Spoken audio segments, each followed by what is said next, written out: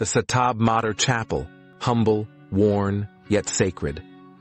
Every morning, mothers of the neighborhood gather here to pray for their children. Among the faithful, a young woman, Dolores. She comes to pray for a son lost too soon. Her eyes stay fixed on the altar. My memories, like hers, rise to the surface. A cold shiver runs through me. Justin Lee Marvin II. His anger has turned into hatred, feeding his desire for chaos. John is down, helpless but not broken.